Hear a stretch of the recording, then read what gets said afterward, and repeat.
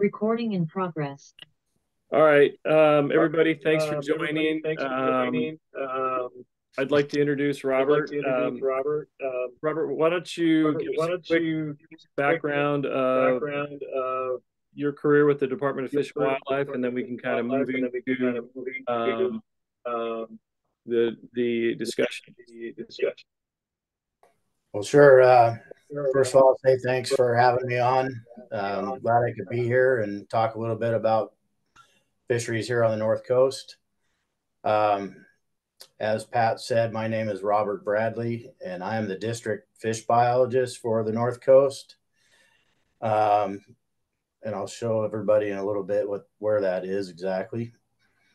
I've been the district biologist just about 8 years now. And prior to that, I was an assistant biologist in this district for about 14 years. And altogether, I've been in Tillamook going on 26 years now, working a little bit in our marine program prior to that. Before I came to Tillamook, I was in a variety of seasonal positions and multiple capacities. So overall, about 33 years here with the department, most of which has been here in Tillamook working for the district. So I've been around a while. Probably a few people on here tired of me. But anyway, Pat wanted me to come on here. We talked about talking about our North Coast steelhead fisheries, hatchery fish and our wild fish. And so my topic or talk tonight is going to be centered around winter steelhead, but happy to try to answer other questions if we have time, if folks are interested. All right. So obviously the North Coast is a popular place for a lot of people. In particular, we've got the winter steelhead season going on. Why don't you start with what you're hearing on the North Coast rivers in terms of how steelhead fishing has been, and we can move from there. Well, it's been an interesting season. Overall, I'd say it looks like our returns are doing okay. Fishing has generally been pretty good when conditions allow, and I think that's the key to this winter so far, is that our windows of opportunity have been kind of hit or miss. Most of January, especially on the bigger rivers, was blown out or real high or real icy, and you couldn't get here. So very little fishing opportunity in January. Some of our early fisheries further north, we've had pretty decent returns in the case of the lower Columbia and some of the other rivers of the early stock. A little more fishing opportunity there because the things got started a little bit earlier. But really lately, the fishing down here and where we have later returns, the Wilson, the Stucca has picked up. And when the conditions have been favorable, there's some pretty darn good fishing we've been seeing, as evidenced by, folks that we run into, reports we get, and a lot of times I judge by our wild broodstock collections, which have been going pretty steady when we've had the right conditions. That's a good segue into one of the topics we want to talk about is the broodstock programs. Obviously, the two are the Nestucca and the Wilson. Can you give us a quick synopsis of the history of that, and then kind of meld that into what the staff there is, how they're kind of approaching it, and just kind of an overview of the broodstock program? Yeah, so just one clarification: we actually have 3 programs now. One, the Wilson and the Nestucca are the big ones. Wilson first started in the late 90s. The Nestucca started in the early 2000s. So they've been long established for quite a while. About 5 years ago or so, we fully transitioned out of our, for a number of years, we had 2 different stocks, and the old Alcee stock, we used to call them, and the wild brood was a combination of the two. And about 5 years or maybe 6 years ago now, we fully transitioned over the wild brood and The Wilson, the Stucca are 100% wild brood, and all the fish coming back now are from those stocks. So pretty much gone away from that November or December fishery at this point, although we do try to collect fish early in the season to hope to string that out a little bit longer. The other one we've done more recently, we started about 5 years ago, is a partial program on the North Fork Nehalem. And so we reduced the early stock fish that we released there and replaced them with a wild brood stock. So now 25,000 smolts out of that. And I have a presentation here. I can go over all the numbers, but a portion of that program is the wild brood stock out of the North Fork Nehalem. And, we're starting to see returns of those the last couple of years and should be ramping up now that we've got multiple age classes coming back. Great. So one of the things that CCA that we kind of hang our hats on is, hatchery, good hatchery programs. And can you talk to the effectiveness of the broodstock programs on the North Coast? Well, they're very popular with folks, and all of the indications are that the return to the angler is much higher than any of our old hatchery stocks used to be. We've done some research in the Nestucca, and there was some down in the LC, I think, but they pretty much all showed we were getting 2.5, 3 times the catch on those hatchery stocks than we were on that early returning stock. And multiple reasons for that probably, but the fact that they come in over a longer period and oftentimes with better fishing conditions in the spring, and the fact that they don't ripen up and spawn right away, they're available to the angler longer. I think all of those contribute to that. So, all in all, I'd say it's probably the most popular hatchery program we have, and our angler collections allow us to get people involved and have a stake in it, so to speak, in terms of the future return and ability to catch more hatchery fish down the line. Sure. So I think a lot of us remember that back when it was kind of like the Thanksgiving kickoff, you could always kind of anticipate catching a steelhead on Thanksgiving, around Thanksgiving. That's obviously changed. What are the peak periods for angler retention in terms of the hatchery broodstock programs? Well, before we months, I guess, is what I meant. Yeah, so I want to point out that we haven't gone away from that totally. If we're talking the Wilson, the Stucca, yeah, it's a later fishery now that really gets going in January and peaks in February and March and then tapers off in April. But we've retained early hatchery returns in our lower Columbia tributaries in the Kanaka and the North Fork Nehalem. So there is that opportunity for a Thanksgiving or even mid-November steelhead all the way into, they're petering out about now, those stocks. Not very many fresh fish left in those systems right now. But where we have the wild broodstock fish, we're just really ramping up into the peak of the season right now over the next, say, 2 months. Perfect. Okay. So, Robert, you have a presentation for us, and then we'd like to have you show that. And then after that, we can open it up for questions. Or I have a few more questions that I'd like to follow up. But why don't you go ahead and kind of give us your presentation.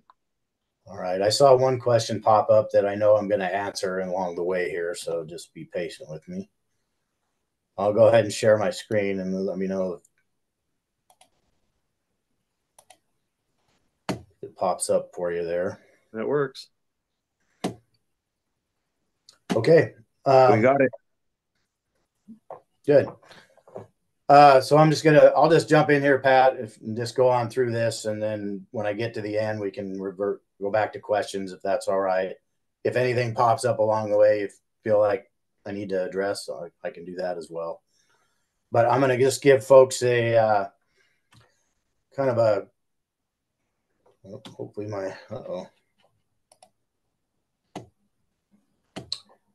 Excuse me, Robert. If people do have questions, go to your chat and submit the questions in the chat, and then Pat will see them, and we'll try to get to as many as we can before 7:30. Thank you. So just real quick here, I'll go through what I've got laid out in the presentation, and we'll get into the meat of it here. I'm just, like I mentioned earlier, I'll give you a little location here where we're talking, where the North Coast District entails. Then I'm going to talk about, I figured this group would be most interested in the hatchery stuff. So I'm going to start with our hatchery programs. We'll go through them from north to south, and we'll got some information on what kind of harvest we see from these programs. We'll talk about, Pat, you asked me about the wild steelhead abundance on the North Coast. So I'll give you an overview of what we do in that regard. And then we'll have that time for questions. So let me just jump in here. This is a map of our watershed district. From north to south, these are the basins where we release hatchery winter steelhead and fisheries occur. Our district actually also includes the Neskowin Creek Basin, which is just to the south of the Nestucca, but there's not really significant steelhead fishery in there. So when we're talking tonight, this is the area I'm focusing on. This is where I have some responsibility and where I oversee programs with our winter steelhead. And so I'm going to jump into to talk about our hatchery programs on the North Coast. Little plug for my daughter here. This is a fish she caught a few years ago, but it's a good example of the type of fish that are produced in these wild broodstock programs, especially. So again, we'll start up north. In the lower Columbia, we release hatchery steelhead in 3 different basins. Those are Big Creek, Nat Creek, and the North Fork of the Clascanine. These are Big Creek stock. It's an early returning stock, so that November to January timeframe is when they're coming in. Probably peaks in late December, early January. And I've got the numbers here and the release locations that we'll go through. Big Creek, 60,000. That's where the fish are spawned, so that's the higher release there. 60,000, and Nat Creek 40, and North Fork Clascanine 40. All the releases in the lower Columbia occur at the hatcheries. They're very short systems, and some of the best access is around the hatcheries. So makes the most sense to release them right there in this case. Coming down the coast a little bit, in the Canicum River near Seaside, we use a North Fork Nehalem, the early returning stock there. We release 40,000 smolts. And I should point out that this number, these are our production goals, 40,000. So obviously the exact number varies around that a little bit. But this is the goal, 40,000. They're released at 3 different sites along the river. For those familiar with the Nicanicum, is the rock pit, it's now Knife River, I think. The uppermost release occurs at what's called the Blacks Bridge at the Soapstone Main Line. And then the middle release site is in a tributary called Volmer Creek, which is just across from the county park there at Clutchie Creek. Let's see here. Moving on further south, on the North Fork Nehalem, we use 2 different stocks. Like I mentioned, our early returning stock, our goal is to release 65,000 of those. We release those at 2 different sites, one at the hatchery, one mid-river at the county line bridge. We used to release some down at Aldervale at the head of tide, but we found that we didn't get really good contribution to the fishery from those fish as much as the others. So we discontinued that release site. And as I mentioned a few years ago, we initiated a portion of the program as a wild broodstock. That's 25,000 smolts that we released, or our goal for that program. Those fish are all released at the hatchery, mostly because we'd like to collect some of them when they come back in case we need them as backup broodstock. And also that's one of the better contributions to the fishery that way.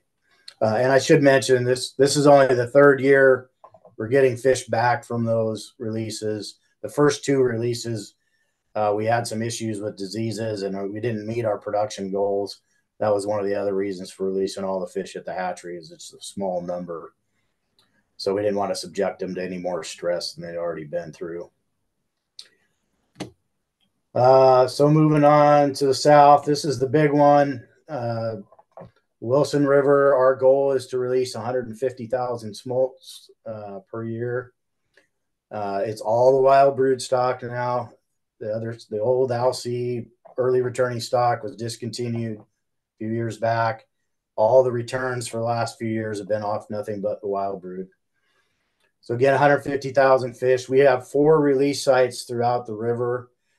They're released in the lower river at the Acclimation Pond, around milepost 4 on Highway 6, if folks aren't familiar.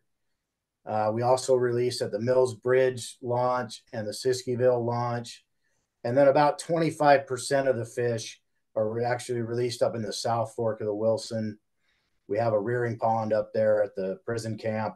And so we direct release that group right out of the camp there. So there in that way, we spread some fish out throughout the whole river basin for that upper Wilson is primarily bank angler show. But this provides those folks up there some opportunity at some hatchery fish as they make their way back upriver. And then to the furthest to the south here on the Nestucca, same thing. We use a wild brood stock. We transitioned away from the early returning stock a few years back. Nothing but the wild brood fish returning now. The Nestucca gets 140,000 smolts altogether. We released 90,000 of those, spread equally among 3 sites in the main stem. That's the Farmer Creek boat ramp, the First Bridge boat launch, and then a tributary called Bays Creek, which is just upstream of the 5th bridge, if folks know where that is. And then the remainder are released from the hatchery on 3 Rivers, about 1.5 miles up 3 Rivers out of Hebo.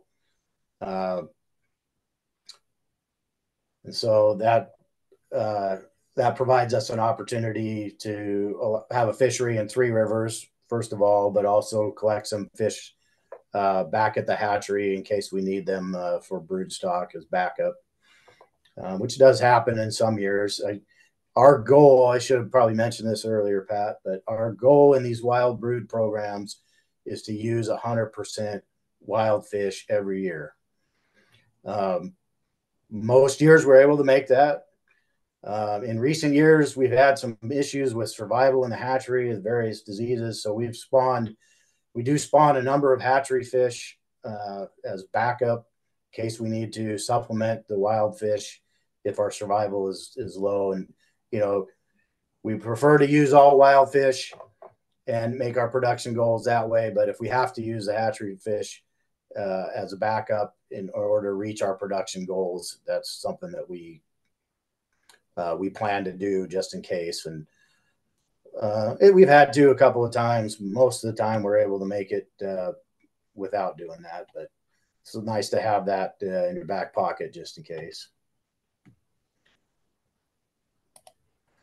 So just to give folks an idea of what kind of harvest we're seeing from these fisheries, these are catch stats from 2014 to now.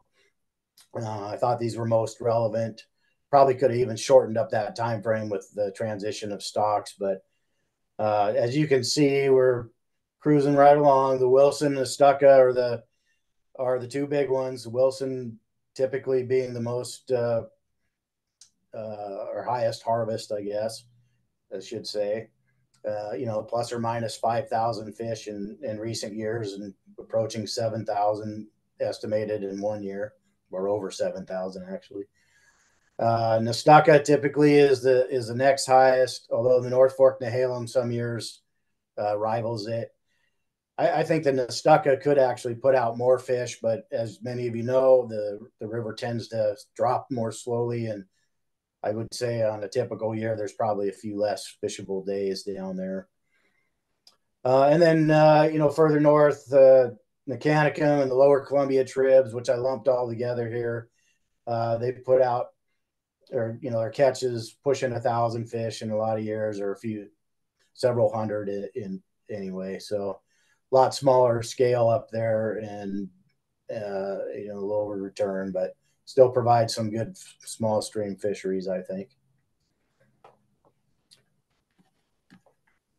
And I'm going to transition over to talking about wild fish at this point.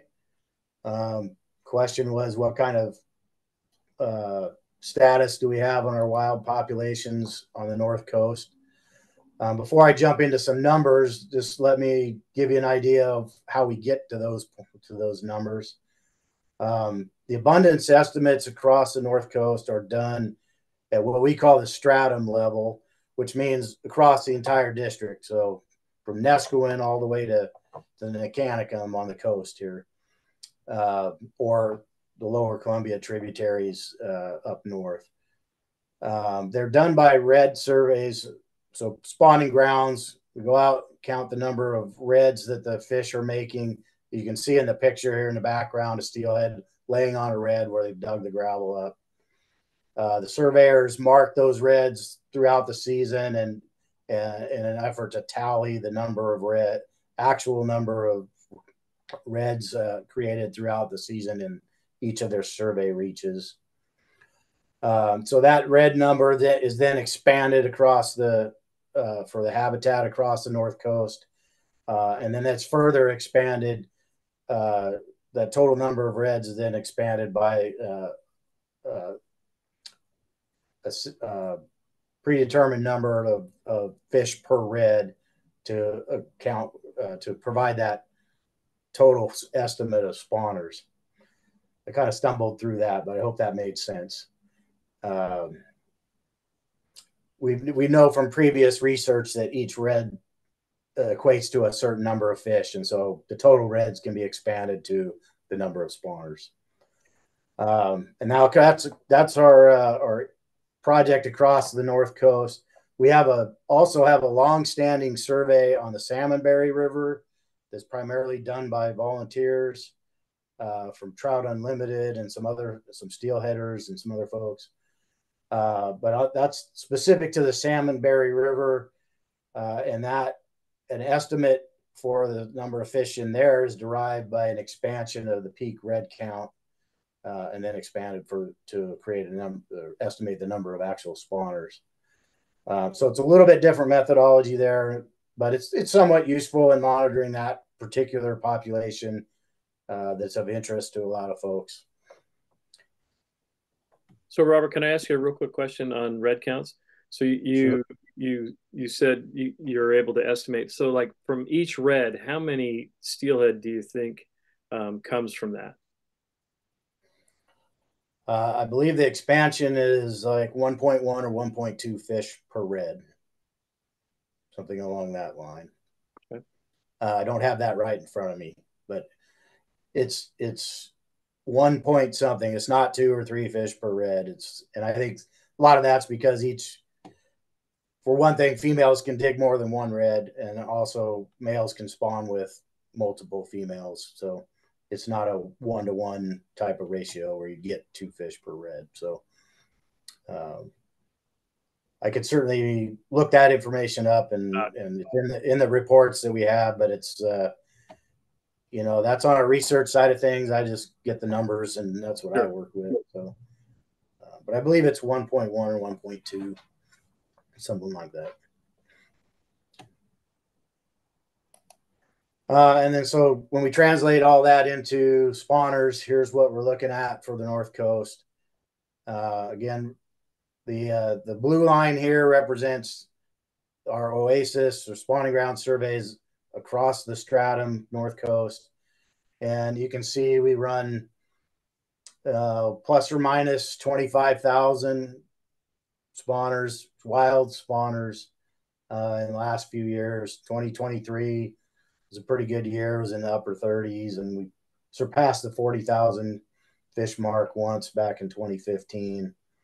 And we've also had a couple of years that dropped off there, probably associated with El Niños and that sort of thing, I'm guessing. But We definitely have dropped down there for a little bit, and then we've rebounded the last 4 years or so. The lower line here in the orange is a salmonberry. As you can see, it runs fairly consistent. I think that's somewhere around 1,000 fish, low thousands. I would like to point out, if you notice the drop off in 22 and 23, I'm not sure that's a real drop off. We had access issues due to snow and weather, and so the surveys were not done in the normal time frames. So there's a good chance that we missed some spawners there, and that number is a little bit lower. But that's those are the numbers that were derived from the counts that we were able to get. But I'm not. I kind of tend to think though especially 2023, we really missed the timing on that. There was just too much snow, and we couldn't even get in there to do some of the April counts, which is when we start doing those normally. So based on that, I would guess that we were just late getting and missed the actual peak counts in those years. But that happens sometimes. So let's see here. So a lot of this information that I just went through is available on our website. And I know this is a lot to see, but I know you're recording this and it'll be available for folks to look up. But they just go to the OFW website and look under our conservation plan page. You'll find links to these, or there's the links, but you'll find these reports, and you can read about the information I just provided, or even more detailed information about not only our winter steelhead but other species. And of course, if anybody has any questions, we can dive into some of that now, or I put my contact information on here. So if folks want to follow up later with any questions, I'm happy to take those on and answer them the best I can. Well, let me start with the Trask, just because it's right there in your wheelhouse. And what kind of return do we get on wild steelhead at the Trask, and do you get any strays of hatchery fish back to that river? So the Trask has a healthy wild population, just like across the North Coast here. I think we don't monitor it specifically. It's incorporated in the overall stratum level survey regime. So I can't speak specifically to the Trask in terms of numbers of fish, but there is a good population of wild steelhead in there. Second part of your question, yes, we see hatchery strays in there. It varies from year to year. This picture right here is a hatchery fish from the Trask River, actually. I think I put that there because that's the largest hatchery steelhead I've ever caught. But it varies from year to year. If you were to break out what I shared for the Wilson there, you could also go over the Trask and look from year to year what the harvest rate or harvest number is estimated to be. And I think it varies from year to year a little bit. And some years more fish show up over there, more hatchery fish show up. Some years it's less. There are no hatchery fish released in the Trask River, but a lot of them are raised at the Trask hatchery. So it would make sense that some wander back over there on occasion. Jim Kennedy has a question. Not a question, just a comment. We've still got a lot of time, and there's a lot of questions popping in. I just want everybody to know the communication committee we're actually working on addressing the questions that don't get answered during these Zoom meetings. So if we don't get to your questions, be patient. We're trying to figure out a way that afterwards, either through the recorded videos, that we can get everybody's questions eventually answered. So okay, thanks for participating. Well, Scott Gordon had a question. What are the chances of increasing the broodstock releases?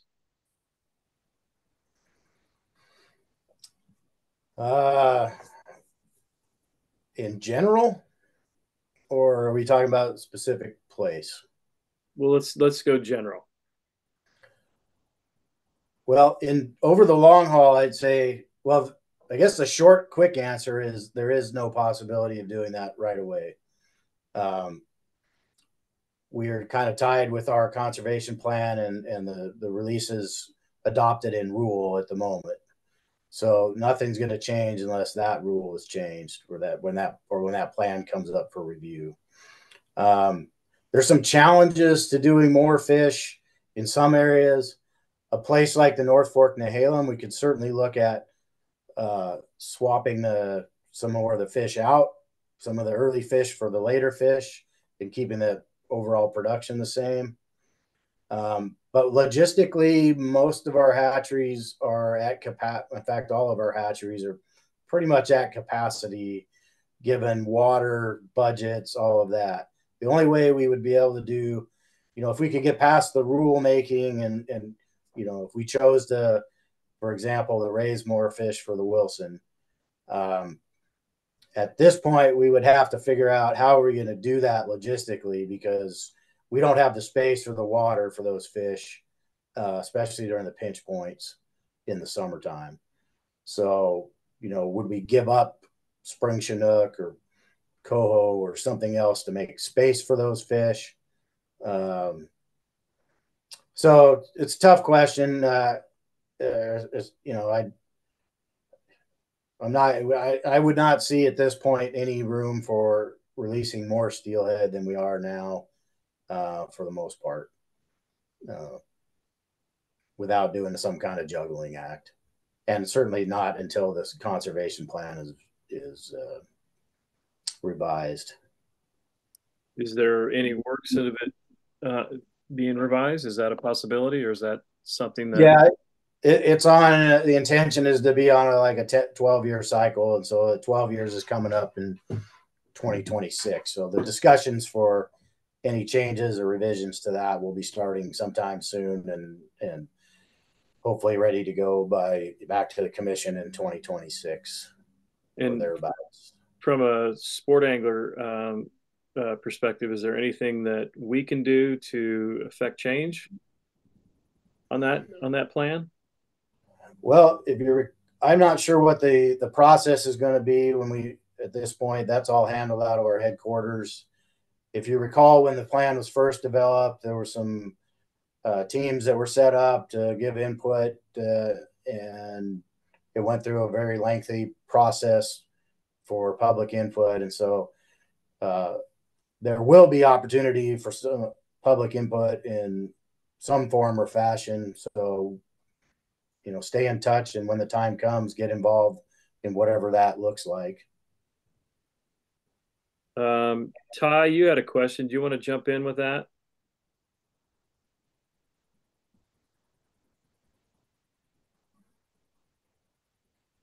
Yeah, sorry guys, I had to mute. Yeah, Robert, I was just curious on the Nestucca.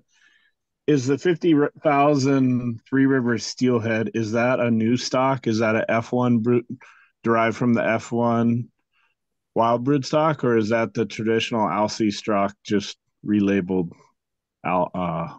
Three Rivers stock? The Alcy stock is completely gone. These are all wild brood, Nestucca Basin wild brood stock fish. Some of the parents might be returning hatchery fish, but they're all descended from the wild brood stock at this point. Okay, cool. Thank you for the answer.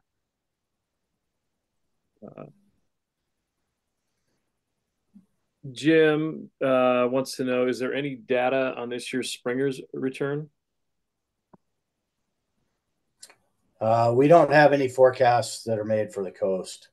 Yeah, okay. And we sometimes correlate with the Columbia, sometimes don't. So about the only thing I could say there is that we saw an increase in our return of spring Chinook last year to the hatchery. Still not where we'd like it to be, but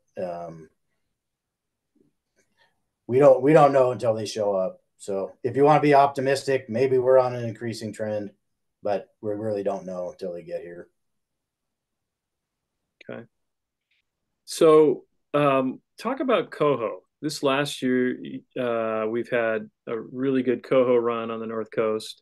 And I think you said earlier in a conversation with me that you would be able to have an idea of what this coming year is going to look like. Are you able to answer that right now? Yeah,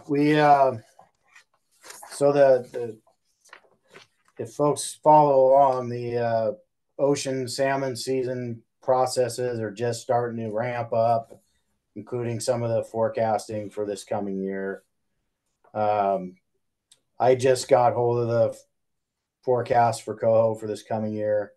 The total ocean abundance is estimated to be 403,000 hatchery coho and 233,000 wild coho, coastal wild coho, for a total of 636. I will point out that the PFMC folks, the technical team, adopted a new forecast model starting this year. So a little bit untested at this point, but maybe more in line with what we've been seeing the last few years. Even last year, we overestimated what was out there, at least for especially for hatchery fish, but also for wild fish by a little bit, it looks like. So, that's 401,000 or 403,000 is not a great number on the hatchery fish. The 233 on the wild is about what we've been seeing in recent years. So not too shabby there. I'm not sure how that's all going to play out when it comes to the ocean season and what's left over for potential wild coho fisheries in the bays. But that'll all play out over the next few months. And you compare that. I should mention too, before we move on from that, the hatchery coho here on the North Coast, in the Trask and the North Fork Nehalem, we also switched to a wild brood stock starting 4 years ago. We got the first returns of those hatchery fish this past fall. It looks to me, some preliminary information I've seen is that the catch of those fish went up like what we'd hoped. Maybe not as much as it could have. I think, if I was going to spread the word about hatchery coho on the North Coast, I'd say, we've moved away from that early returning fish that came back in September, October, and now we've got fish coming from as early as September, but a lot of them in October, November, and even into December. And so there's some extended opportunity to get into bright hatchery coho through the fall now, both in the bay and up in the river environment. So, and what would you say, like a typical average size coho coming in, returning in October, November is? We saw some pretty good catches this past year. So, I mean, the size I've seen, your average fish is probably in that 8 to 10 pound range, pretty typical of coho. I've seen fish up to 15, 16 pounds. We had a 17 pounder wild fish caught in our broodstock collection this year. And then, all the way down to jacks that are, a couple of pounds. So wide range, but they're pretty typical in that 8 to 10 pound range, plus or minus. Yeah, but if they're coming back later, we're seeing bigger fish, which is a bonus. Most of them are coming back later. Yeah, they'd have an extra few weeks of feeding out in the ocean. So we haven't. I couldn't go back and compare the size to the previous stock, one for one, but they're nice fish for sure. Yeah, and they should be more aggressive and certainly providing a longer fishery in the fall than in the past. And we just, similar to the steelhead, we kind of shifted the timing a little bit compared to that kind of the traditional coho on the coast here. So Mike had a question: how did the department produce more steelhead and salmon in the 70s and 80s, and why can that happen again? I think you probably answered that with the conservation plan and the constrictions that the department is faced with. I think you have to remember that back then there was a lot of pre-smolt and fry releases too. Everything we do these days is full-term smolts to get them to give them their best chance of survival and to minimize interactions with wild fish. So there was a lot of widespread stocking of a lot smaller fish, which you can do more of in the same space back then. And it didn't really, I don't think it worked as well as what we thought it was going to do. And certainly these days we have to get them to a certain size at least to be able to mark them. So, you know, that they'd be available to anglers when they come back, at least those fisheries that depend on hatchery fish like the coho and the steelhead, spring chinook. So, yeah. One of the things that we all face, whether it's the department or conservation groups like CCA, is young angler recruitment. And are there any opportunities or programs that the department is creating or has created specific to the North Coast that speaks to that angler recruitment? We do a number of things, but I don't know if it's specific to the North Coast. We host a couple of family fishing events in the springtime. There's multiple free fishing day events that occur. We do some interaction with kids in classrooms, not always directly related to fishing, but, you know, regarding either related to salmon or fish in their life cycles, or in a lot of cases, our eggs to fry program that we do in the classroom. So we're introducing kids to fish. But in terms of actual angling, I'd say it's primarily our fishing events that we participate in the spring, and either specifically the family fishing events or the events associated with the free fishing weekend in early June. Okay. Yeah. John Zell has a question. He wants to know if the anglers and guides, they participate in the broodstock collection program for coho. Is that correct? Yes, we most of our angler caught coho are actually on dedicated days where we gather a small group of folks and head out. At least on the Trask River, we fish some areas that are otherwise closed to folks, and we're able to collect a good chunk of our fish that way. But we do have folks who are out there collecting coho, similar to what we do with steelhead, where they put them in live tanks and then drop them off. And then we also collect some fish at trap sites. But the bulk of the angling caught ones on the Trask, at least, are from organized fishing days that we get folks together and go out, and, you know, we'll do that 2 to 3 days a week through late October till mid-December. So some of the guides put their collection tank in their boat if they're fishing in the bay, and put a wild collected coho in that tank and bring to you? Not in the bay. We do not want to collect fish out of the bay. The mortality rate is likely to be too high on those fish when they're that fresh.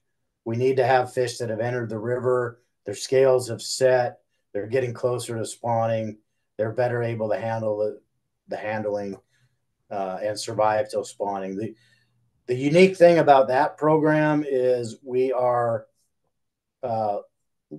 because they're federally listed, we are limited to a specific number of fish that we can collect. And so we are capped. When we hit that number, we're done.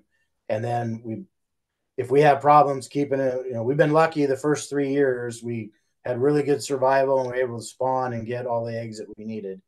Now that we have the F1, we call them the returning hatchery fish that are from wild parents, now we can incorporate those into our program if we need them, similar to what we do with the steelhead, spawning hatchery fish as backups.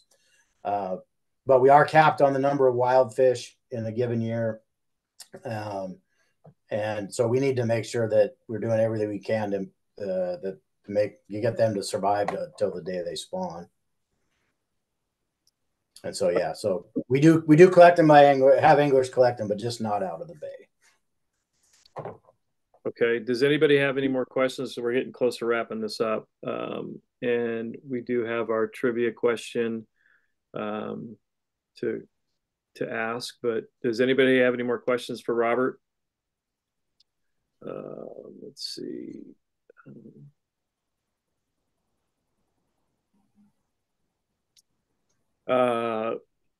David just asked, yeah, this is a good question. What's the status of the listing of the fall Chinook on North Coast? Well, unknown to me. That went to nymphs like a year ago or a little more, and all the coordination with them has been through our headquarters. I have not heard an announcement on their decision yet, so still pending. It's the best answer I can give at this point. Okay. All right. So, do we have any more questions? Because I want to wrap it up. I know Robert's time is valuable, and Jim, go ahead. Jim, do you have a question? Jim Kennedy? Yes. No, I just wanted to thank Robert and for the presentation and information. Remind everybody he gave the information for the website to get more detail, and this is recorded and you can go back and watch it probably as soon as tomorrow or the next day on the CCA website. So appreciate it, and thanks for everybody joining.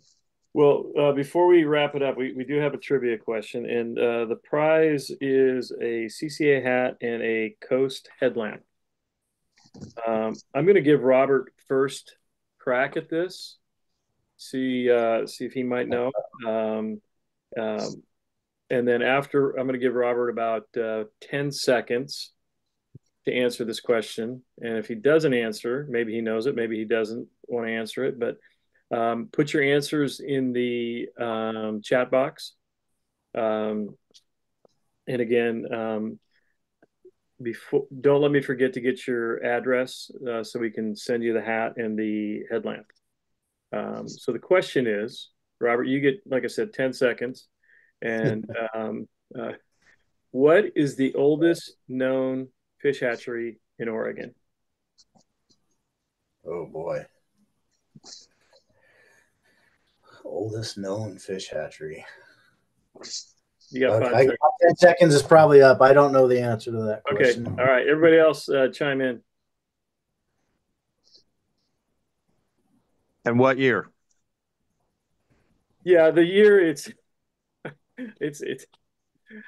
I'll tell you what, we'll do if you get the year within 10 years, or if you even get the hatchery, we'll make sure you get the prize. David is close on the year. Steve is close on the year. So it's somewhere between 1860 and 1880. I'll give you that. All right. All right, we're getting there. All right. So the answer is the Indian Creek Fish Hatchery. It was established in 1877. And from my notes here it is on the Rogue River. So I'm going to go to Brian, who said 1872. So Brian, you are the winner of the headlamp and the CCA hat. So Brian, would you message me and give me your address, and I will make sure that Don New sends you your prize. All right, everybody. This was great. Robert, great information. appreciate the time. And like I said, the North Coast is a very obvious popular fishery. And how many angler days, by the way, do you think are on the North Coast? Do you have any idea of that? Throughout it for all species over an entire year, or Since we're talking steelhead, just steelhead. Boy, on the North, we're not going to hold it to you. Just curious more than anything. It's got to be tens of thousands, I'm sure. We don't have any like formal creel surveys or anything like that. I could maybe add up all of the catch across the North Coast and extrapolate to how many days per fish or something like that. But yeah, no, it's a hard number. 150,000. That might be a little high for steelhead, but I also wouldn't be totally surprised. I bet there's, especially with steelhead, I'll bet there's some variation year to year as depending on weather conditions, how long people are off the water, that sort of thing. But lots, it's heavily fished for sure. All right, everybody. Appreciate you coming on board. Again, where'd he go? Brian, I need your address. Did you send it to me yet?